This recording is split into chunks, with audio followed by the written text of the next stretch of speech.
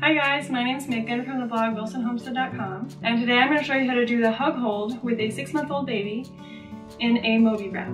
Now if you guys have watched my channel for long, you'll know that I am a huge baby wearing enthusiast. I am just obsessed with all of it, and I have way too many baby carriers. I will link my baby wearing playlist down below if you guys want to see how to wrap any other carriers or do slings or all these different carriers. You can go check that out down below. But today I want to show you how to tie the classic Moby wrap, and this is the Fleck pattern. Now this was gifted to me, but I will link Moby's website down below as well where you can get this. They also sell on Amazon and a lot of stores like Walmart and Target. So I have a 6-month-old son and an almost 2-year-old daughter. I didn't wear my daughter very much when she was a baby, but now that I have another baby with a toddler, I have worn him so much for almost every single nap for his entire life, and I'm just so thankful that we have wraps and all these things that give us the ability to wear our babies while we still get stuff done and chase our toddlers around. And so I'm just a little bit obsessed with all of this. I have been really enjoying the Moby wrap lately. We're coming into fall here in Montana, so it's going to be getting a little bit chilly, and I absolutely love the Moby wraps for winter. I prefer something like a Solly wrap for summer because that's a bit lighter. The Moby wraps are heavy material, so especially if you're someone who overheats pretty easily like me, I prefer to wear them in the winter. But anyway, let's get right into this tutorial.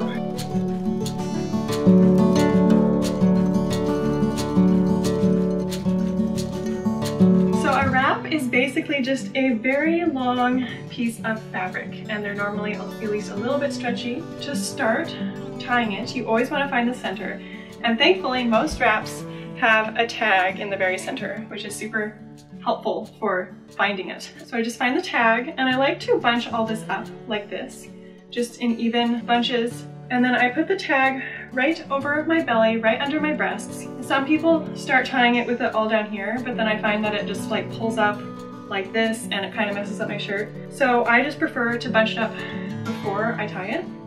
So I just bunched it up like this, and I set it right here, right above my stomach. And then I'm going to take one side, I'm going to find the top edge, and I'm just going to bring it over my shoulder like this. And I just want to make sure that nothing's folded over, everything's laying flat. It's going to be so much more comfortable once it's all on and your baby's weight is in it if you get everything flat and even right now. You take this part that goes around your stomach, I'm going to take it and put it over the top of this piece right here that we have over our shoulder. And then same thing, I'm going to bring it around to my back and put it up over my shoulder. And then just kind of make sure it's flattened out and really even. And then I'm going to take this and put it through the tummy panel. So now both sides are even. Now I've seen a lot of tutorials, and I actually used to do it this way for a long time, where when you bring it around and then over this shoulder, you put it under this panel, and then you just put both of these panels through the stomach part at the same time. There's not any real pros or cons to either way, that's just kind of how I find myself doing it, but either way is totally fine. So right here is where I usually like to get it adjusted for the baby, either loosened up or tightened, however you put it on. The Moby wrap isn't as stretchy as something like the Solly baby wrap or the Bobo wrap, so you do have to make sure it's at least a little bit loosened so that your baby can fit in it, otherwise you're going to be doing a lot of adjusting while you're trying to get them in. So I have a 6-month-old, so I tried to loosen it to about this much. You'll kind of get the feel for it as you put your baby in it, and you can see how much you need to adjust. You can either tighten it or loosen it after you get the baby in, so you don't have to worry too much about this part. But this feels just about right. So I'm going to take these two pieces and I'm going to cross them over like this.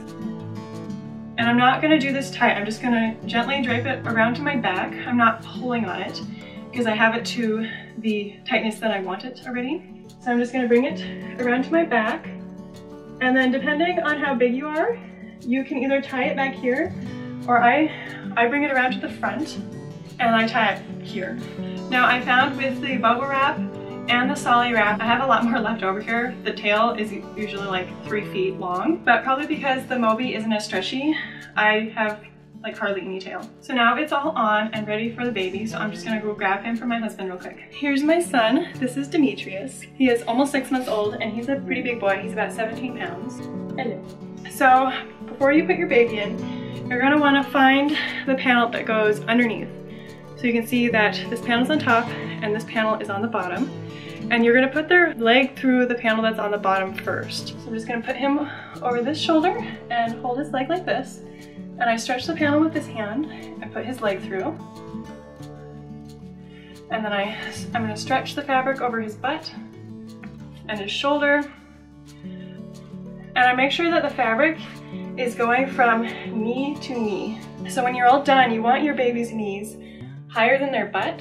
So at this point, the easiest way to get to that is to make sure that the fabric is going from this knee to this knee. And then I'm going to lift him with this other hand and put his foot through this other panel. And then I stretch it over his butt and shoulder again.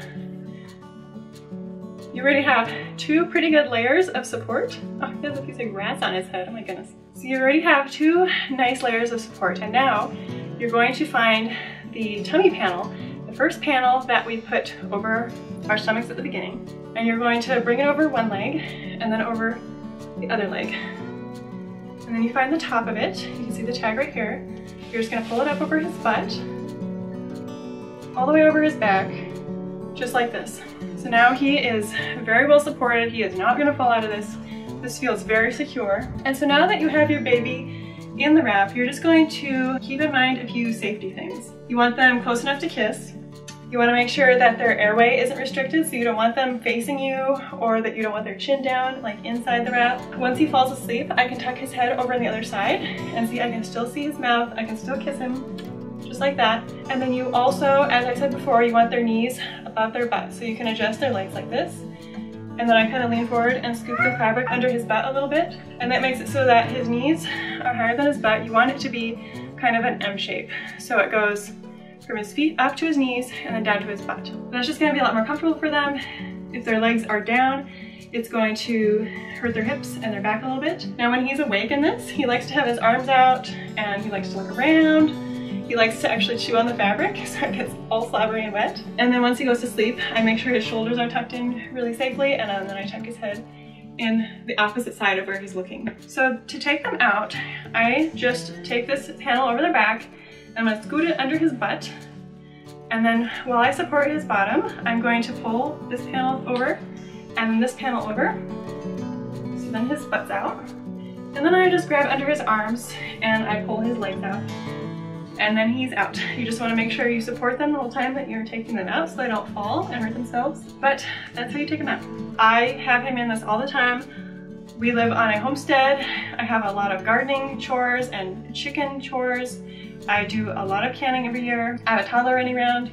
I run my business from home. So I am very, very busy, and I would not be able to get hardly anything done if I didn't have a wrap. So I highly recommend trying one out.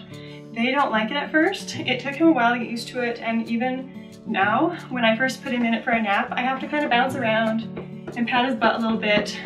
They won't just instantly fall asleep. So don't get discouraged if you've tried it and they don't seem to absolutely love it. It's worth trying again and just seeing if you can get the hang of it. So I hope this video was helpful for you guys.